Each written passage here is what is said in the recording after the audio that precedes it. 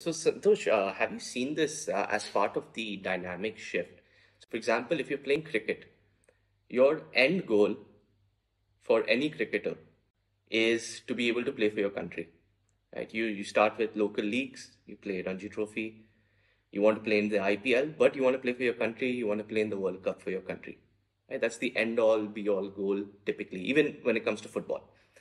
Are you seeing this for gamers that okay, you start off as a gamer, you're playing in smaller leagues, and you're playing larger scale tournaments, and is that like a core drive for gamers?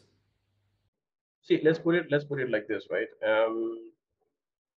In India, sorry, or yeah, maybe we were a little bit backward in terms of esports today, and when it comes to the Indian esports organizations, right? But that doesn't mean that we don't have world-class players, right? We do have a world-class players. We do can build world-class teams.